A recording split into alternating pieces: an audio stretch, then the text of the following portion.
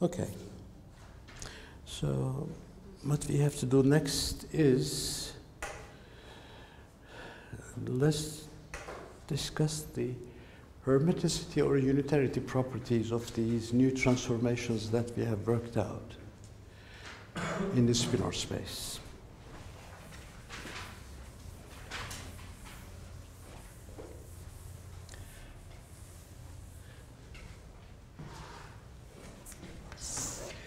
Let me consider these two specific ones, S3.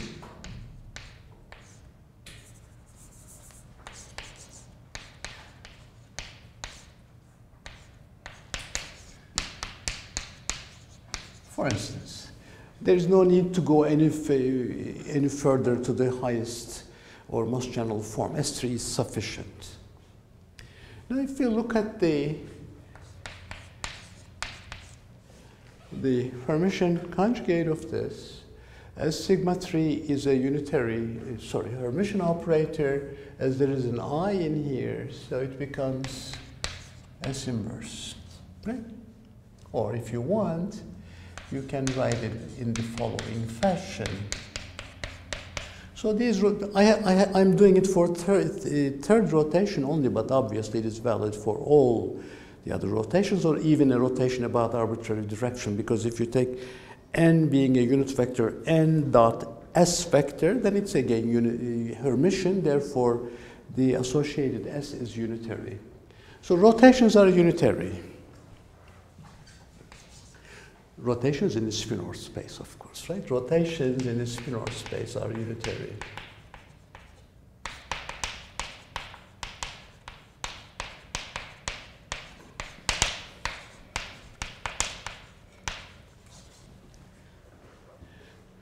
Whereas boosts are not. Boosts are sort of strange. Well, they're not that strange. They are good, but in this context, because we are used to the fact that all the symmetry transformations are represented by unitary transformations. Is it? Perhaps not. Let's see. As of lambda k1, for instance, we have shown that it was omega alpha x, right? 1. There is no I, it's 1.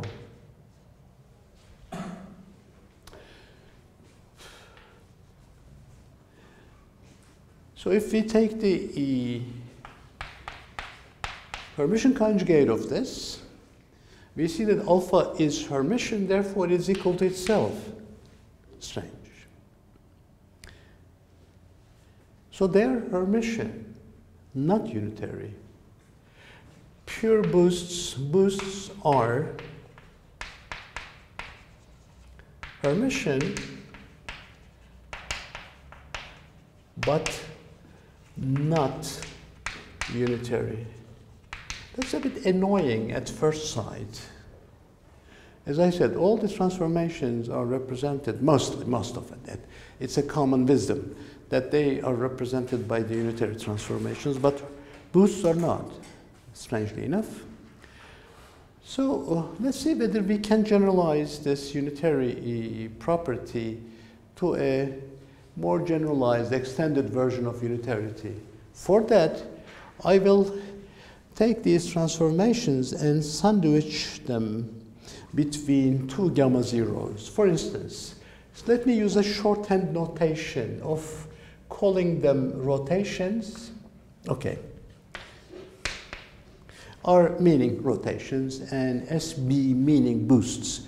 Instead of writing the entire thing in a complicated manner, let me consider those rotations, and a particular example is this one, instead of taking the most general form. So if I take this and sandwich it between two gamma zeros, what do I get? Gamma 0 e to the I over theta sigma 3 gamma 0. Now, how do I carry out this operation? I expand. For each term, I sandwich gamma 0. The first term is 1. So gamma 0, 1, gamma 0, gamma 0 squared is identity. So the first term is just 1. What about the second term? Second term involves sigma 3. Gamma 0, sigma 3, gamma 0. Sigma 3s are commutators of two space gammas, right? And if you jump gamma 0 over two space gammas, minus and minus, then gamma 0 squared is 1. So plus, nothing changes. Therefore, then I resum. I expand, carry out the operation, and resum.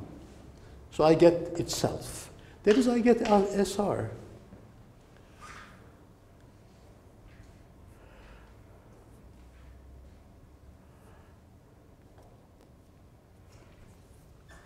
Okay.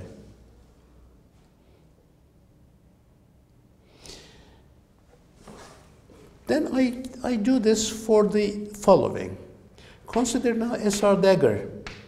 That's, some of you may think it's a tautology. In some sense, yes, but we are going to get something nice. So if I take SR dagger, again, sandwich gamma 0, what do I get?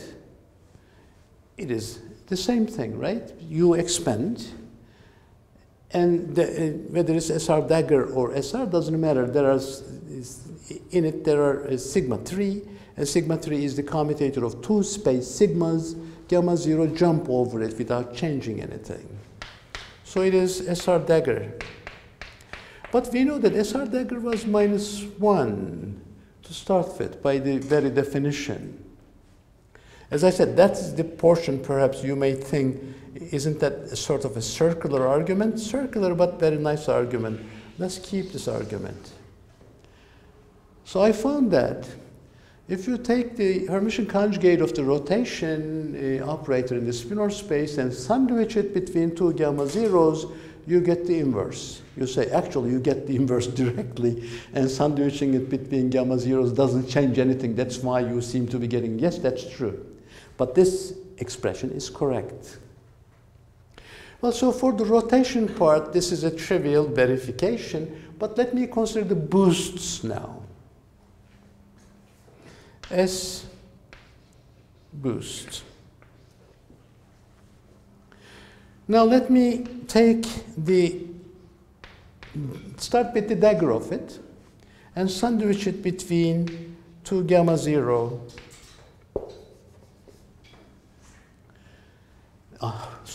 Boost. Now what was the boost? Boost was this one, for instance. You take the dagger, alpha is Hermitian, it's the same. Sandwich it between two gamma 0. How do you do that?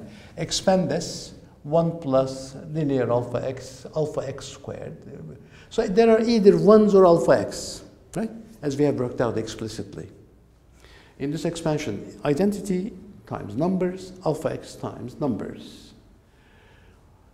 1, the identity part of it, gamma 0 is wide identity. The second part, alpha x, gamma 0 jumps over and gives you minus gamma 0 from right. Alpha x is equal to minus alpha x minus gamma 0 alpha x, gamma 0 identity. So when you sandwich gamma 0 alpha x, gamma 0, you get minus alpha x.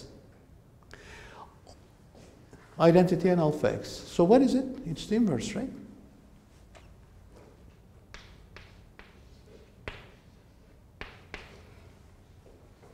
Alpha x changes sign, alpha x changing sign, meaning that just the minus of it. Oh, how nice. Then this is non-trivial part. The first one is trivial. So we have these two relations valid for both the rotation class and the boost class. So I can really drop the index and say, independent of its specific nature, that either it is boost or rotation, independent of that, the general S satisfies the following property.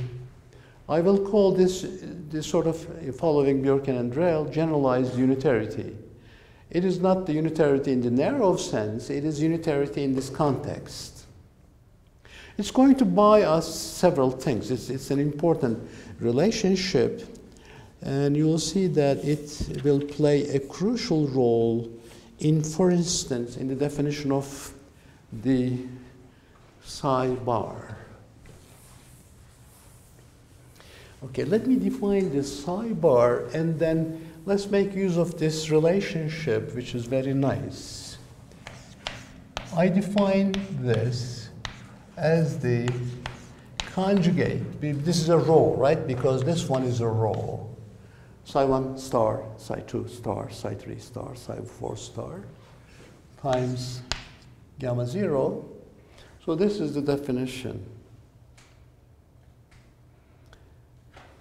Instead of the psi dagger, I consider the psi bar together with the gamma 0, meaning really, if you really think of it, and as we will see discrete symmetries later, so the negative energy portions of the spinor, not only conjugated, they are also, the signs are reversed. The psi bar is that kind of spinor.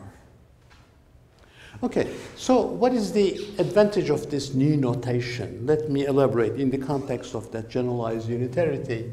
So we see that the transformation is the following, right? Psi prime is S psi. How about the psi dagger? How do they transform? Psi dagger goes to psi dagger prime, which is psi dagger S dagger. Well, actually, it is not that aesthetic. Having the S dagger in the right-hand side, we know that S dagger is sometimes S inverse, sometimes not S inverse. But S inverse is well defined, right? It is the inverse of an operator. You multiply the inverse operator with itself, you get identity. But S dagger is not that clean. Sometimes it's inverse, sometimes it is itself. So to clean up that sort of mathematical discomfort, I don't want to call it ambiguity, discomfort, rahatsızlık. So I say, let me transform this, the new thing that I defined, which is equal to psi dagger gamma 0. So it is transformed at psi dagger prime times gamma 0, which is psi dagger S dagger gamma 0. You may say, so what? Well, so what is the following? We have S dagger gamma 0 here. When I multiply this further with the gamma 0 from the left, S dagger gamma 0 becomes gamma 0 S inverse.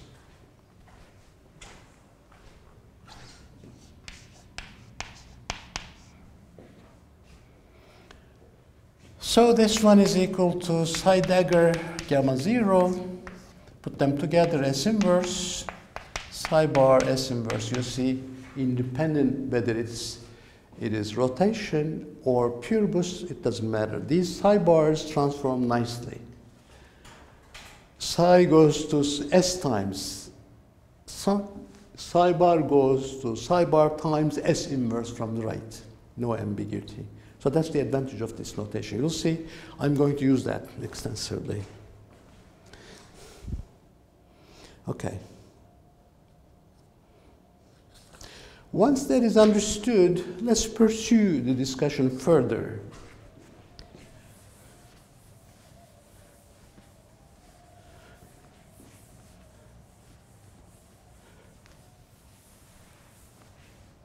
Now I come to the covariance of the continuity equation business, a very important business.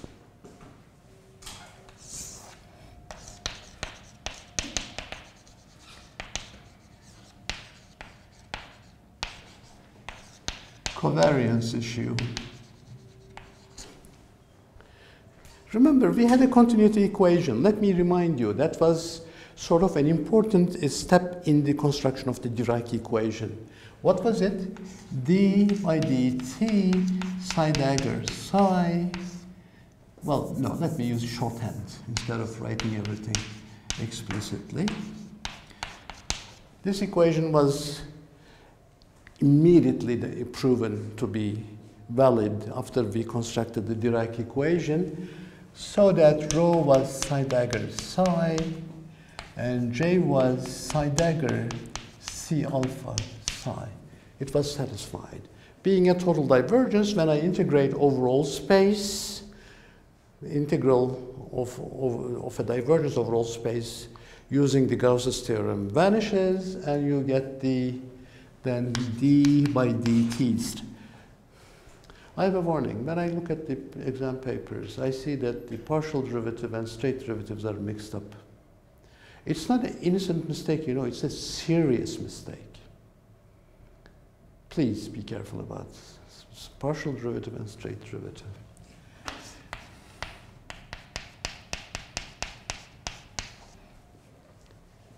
That equation leads to this, so you normalize and renormalization is preserved. Continuity equation is vitally important for quantum mechanics in the context of probabilistic interpretation. Okay, there rho is psi dagger psi. Psi is a spinor, so psi dagger psi is not an ordinary C number or scalar, although you get a sum of psi 1 mod squared, etc. We claim that that's not a scalar. Why? Because this equation suggested us that there is a derivative d by dt, and there is a space the divergence of a vector-like thing. Therefore, if this thing is to have a meaning in all frames, the same meaning, which I mean covariance, then of course, if you have a conservation of probability in one frame, you are going to have the conservation of the probability in another frame. Therefore, this thing is not a scalar, but the zeroth component of a 4-vector, and this is indeed the space part of a 4-vector. Are these things true? Well, let's demonstrate that these things are really true. Although they are more or less implicit in everything I was saying, so let me consider the following 4-vector. Consider now.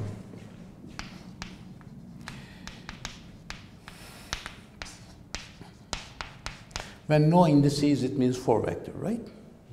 No arrows or anything. C, psi dagger of x, gamma 0, gamma psi of x.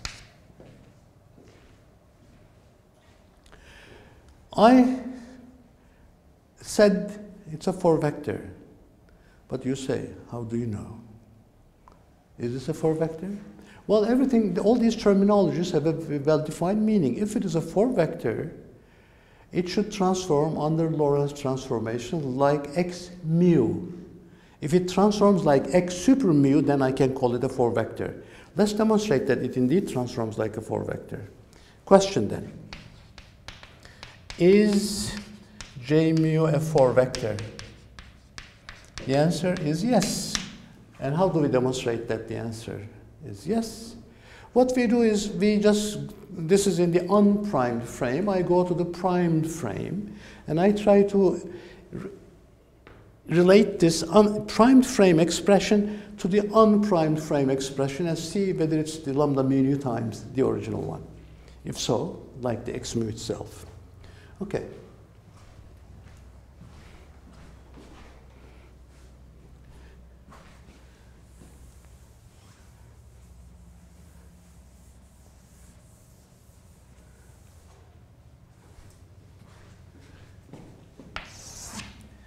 J mu prime of x prime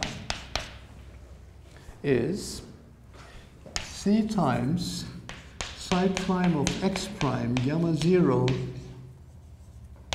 gamma mu psi prime of, that's the dagger, of x prime, right? That's the expression in the primed frame. So let me put the transformations in. S of psi of x. S is a matrix in the spinor space. And this one is psi dagger of x, S dagger.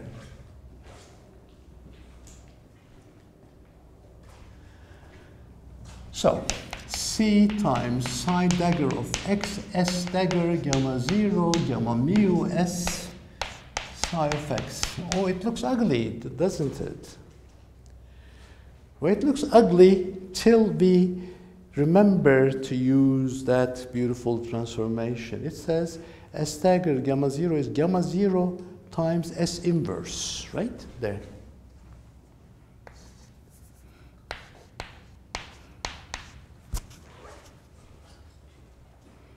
You multiply from both sides, from gamma 0 from left, you get this. Once you get this, what is this then? Gamma 0 S inverse gamma mu S. You see how beautiful this algebra is really.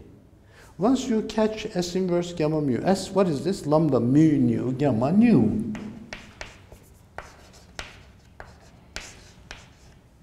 Isn't it? Then I take it out.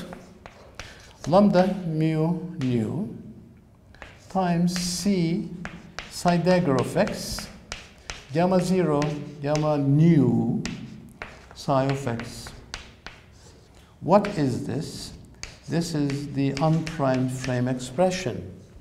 So J mu prime of x prime is equal to lambda mu nu times J nu. Exactly like the 4 vector itself, right? Remember, compare against x mu prime is, or x mu prime is lambda mu nu x nu. So this J nu I defined, this new quantity I defined is nothing but a 4 vector. It indeed transforms like a 4 vector under Lorentz transformations. Is this really what I have in this continuity equation?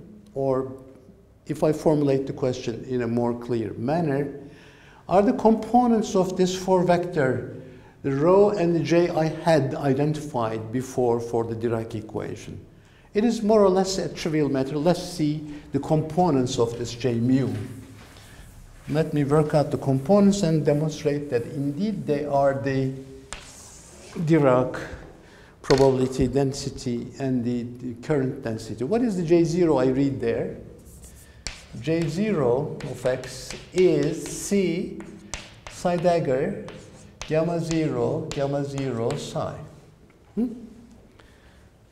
Gamma 0 was there. This is the zeroth component of the gamma mu. And this is the identity gamma 0 squared. So I have C psi dagger psi, or C times rho. The rho I had before is when I multiply that rho with the C, I get the zeroth component of this new 4 vector. What about the space component? I of x C psi dagger gamma 0 gamma I psi. Gamma 0 times gamma I. What was gamma super I? It is gamma 0 times alpha I. Remember, for the alpha, the indices are all down, all Cartesian. But gamma 0 times gamma 0 is gamma 0 squared, which is 1. So this is C psi dagger alpha I psi.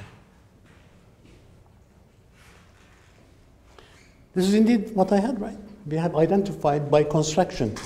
We have started the Dirac from the Dirac equation and constructed this one, and that was the J of the Dirac. So this J mu is really the 4 vector. So if I really look at the following, dj mu by dx mu, what is this? dj0 dx0 plus dji dxi, right? Some of our repeated indices are understood. dj0, what is this? D of 0, d of ct. Nicely, because j0 is containing that extra c, which is going to cancel the c in the denominator. So d rho dt times divergence of. Nice indeed. So even the equation is verified. Can I prove the covariance of this equation in general? As these are really showing that it's covariant, right? Well, being the d mu j mu, it's invariant, but whether it's covariant furthermore, it has the same form. So what I have to do is look at this derivative now, divergence equation, and in the primed frame and unprimed frame show that they are equal. Then as it is 0, it is going to be 0 both. But having the same form is the first step. Having the same form and the value being 0 means invariant, not only covariant, invariant. Covariance and invariance are obviously subtly different, right, from each other. Okay, let me demonstrate that now.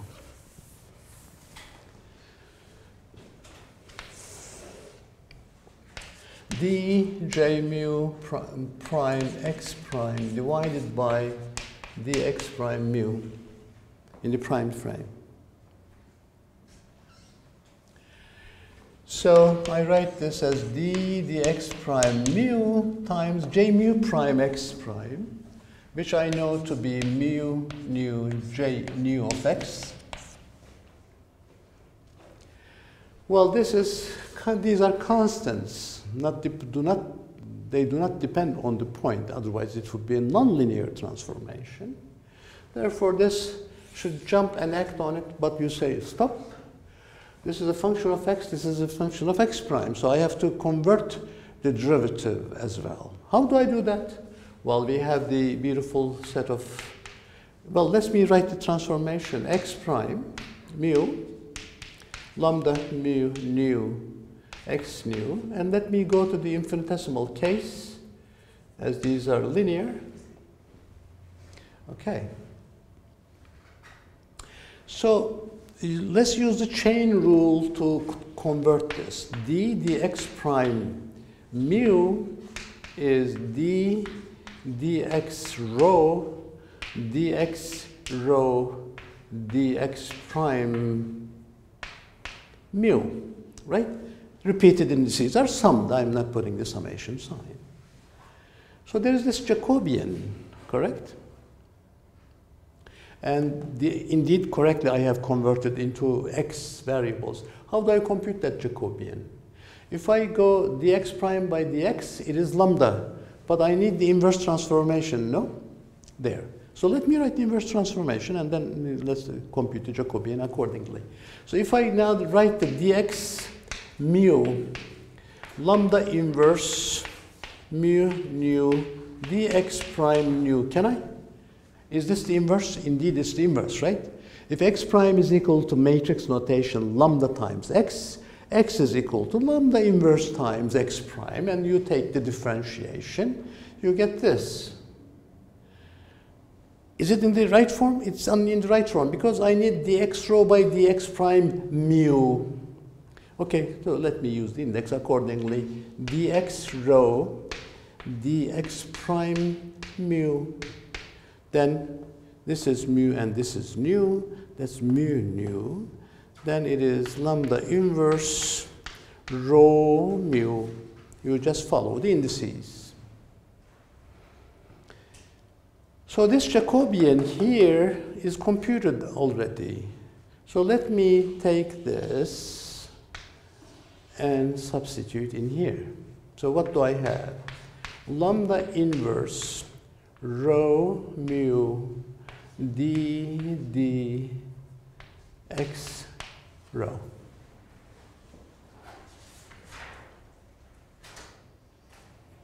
Then I can rewrite, but I have to do it.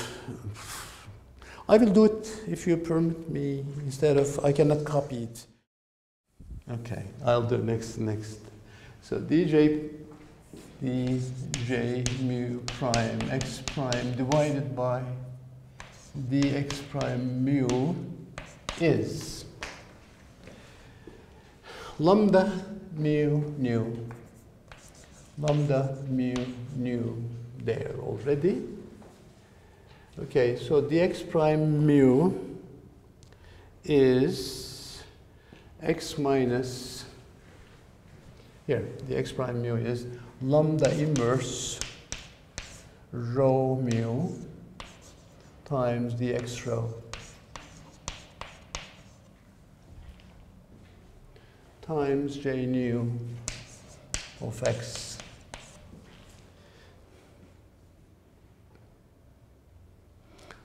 What is this?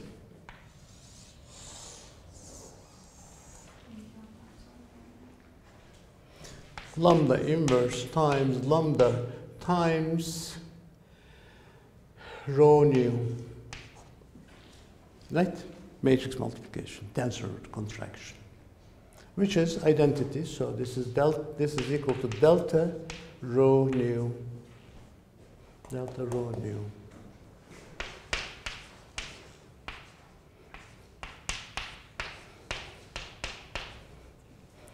Primed for divergence of that forward current is equal to unprimed for divergence of the forward current. So it's covariant. It has the same form in all frames. Furthermore, it's zero. Okay.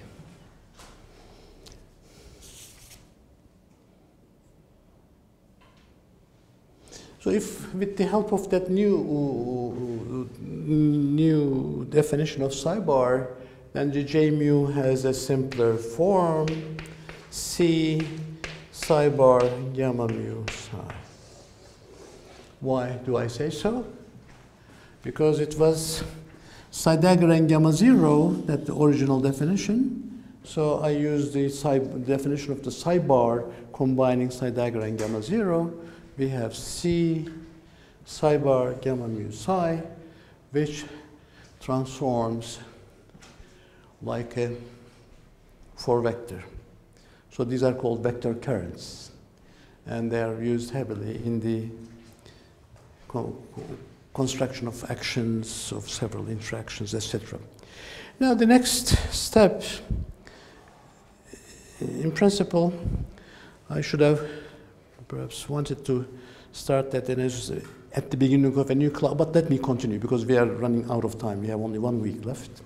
So let me move into space reflection. Till now, I have been talking about proper Lorentz transformations, which have 2 classes, pure boosts and pure rotations. They are proper because they have the determinant +1. But the invariance of the interval allows us to have 2 possible signs for the determinant, as I have demonstrated last time. Determinant could be +1 and -1. The +1 class are these proper Lorentz transformations, rotations and boosts. And what is the advantage of being proper, that determinant being +1? You can start with the infinitesimal ones and then exponentiate or integrate, whichever terminology you like, to get to finite forms. But improper ones are those with determinant -1, and those are of a different class. And we have well-defined examples of parity, space reflection, not changing the time, just reversing the space coordinate, and time reversal, not changing the space part, but reversing the sign of time, and then other discrete symmetries like charge conjugation, which takes you from particle to antiparticle. And when you combine all these two, C, P, and T, charge conjugation and space reflection times the time reversal is a beautiful theorem, CPT theorem, which nowadays nobody has managed to demonstrate that it is broken. It's an invariant. Some people, those axiomatists, are constructing field theories based on symmetry principles. One of the symmetry principles is the CPT. Charge conjugation times parity and time reversal is a beautiful symmetry of the world, really. I'm not going to have any time, well, obviously we are not going to have, we don't have much time left to do any further things, but it could have been nice if we had the opportunity to discuss charge conjugation, because that's the actual relationship between a particle and antiparticle. Well, we have seen that there are negative energy solutions because energy momentum dispersion relation has negative energy possibility. So whether those negative energies are indeed the antiparticles of the known particles, that's the subject of discussion under the charge conjugation. That you go from the electron to positron, for instance, then you go to negative energy, and then not only negative energy, you do other things, which enables you to identify as the antiparticle. Having the same mass, opposite charges, and negative energy is negative. And some people like Feynman has interpreted them as positive energy objects moving in the reverse direction of time, etc. There's a beautiful physics there, and it's one of the most important fields of research in high energy physics, CP violation, right? And somebody someday will get a new Nobel Prize when they understand the very origin of matter, antimatter, asymmetry of the universe. Although we have started with the symmetric regime at the Big Bang, as time evolved, matter dominated by a factor of 10 to the 9 over the antimatter. And how that happened, what is the source of the CP violation? As I said, there's a beautiful physics in there. Some of you may continue along those lines in your research eventually. But let me now work out a very simple form, parity, space reflection. It's easier to discuss.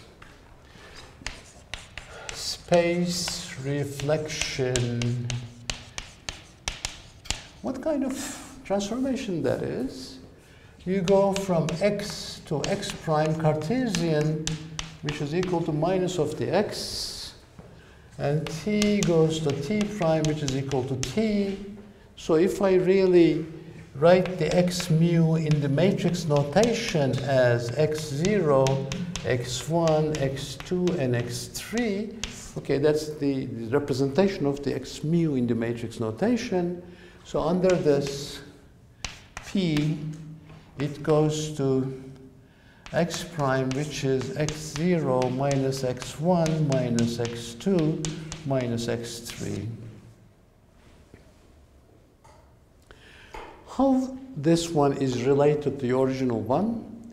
If I take this and multiply it with the following 1 minus 1 and minus 1 and minus 1 times x0, x1, x2, and x3, isn't it? That's really the transformation. It looks very much like G mu nu. But I don't want to write it G mu nu, although my former teachers are writing it. That's dangerous. It's not. G mu nu has a well-defined meaning in matrix notation. The two indices must be down or up. If you have two indices up or down, then your tensor contraction rule is violated. It's hurt. I don't want to hurt the tensor transformation rule. So I write it in the following fashion. I say this one is then x mu prime is lambda parity mu nu x nu. That's a safe notation, and this matrix is that matrix. But it is with the mu up, mu down, not G mu nu down or G mu nu up. You see the subtlety? Why I hesitate. I avoid really writing it as G mu nu. I don't have to, because we don't really need to do that. Now let's work out the covariance issue. And what is the, for example, the S, what is the S of lambda p? The parity transformation in the spinor space, right? That's the question. If this is the lambda p, what is the corresponding S? Well, the underlying structure is covariance. What we have to have in the unprimed and prime frame, as far as the parity transformations are concerned, the equation should have the same form, covariance. In this new transformed frame, we should have still the covariance. It's a free particle. There is nothing which violates the covariance. So what is the covariance equation satisfied by the S's? It is the same as before. It was demonstrated for Lorentz transformations proper. Now it is the Lorentz transformations improper. determinant minus 1. It's the LP lambda p. That is S inverse of lambda p times gamma mu S of lambda p should be equal to lambda p times mu nu gamma nu. That's the covariance condition. I'm not doing much. I'm just rewriting the covariance equation with that specific lambda p. In order to avoid the ambiguity again with the summation convention, let me work out the zeroth component and space component separately. What is the zeroth component? S inverse. Now put the p as a shorthand. Instead of writing S of lambda p, I will write S sub p, saying that it's a spinorial transformation associated with the parity. Okay. S inverse p, gamma 0, sp is lambda 0, nu, gamma nu. If this is the 0, only the other component must be 0 because it's 0, 0, 1, 1, 2, 2, 3, 3 non-zeros. So I have gamma 0. If I go to the space component now, sp gamma I sp is minus gamma I. I will write the new equations and we'll stop because we cannot finish it today. We'll do it next week. But the equation is, I can write them in the following equivalent forms. That is, I have two equations satisfied by the SP. I will solve that equation. What is it? The first one gives you the commutator of SP gamma 0 is 0. Well, how do I get that? You multiply this with the SP from left. You have gamma 0 SP and SP gamma 0. Move it to the next, so you get a commutator. And for this one, you get anti-commutator, again, repeating the same. SP for any gamma I is equal to 0. It must be a 4 by 4 matrix in the S space. What is the matrix which satisfies that relationship? Something which anti-commutes with the space part and commutes with gamma 0 itself. It's gamma 0 times a constant.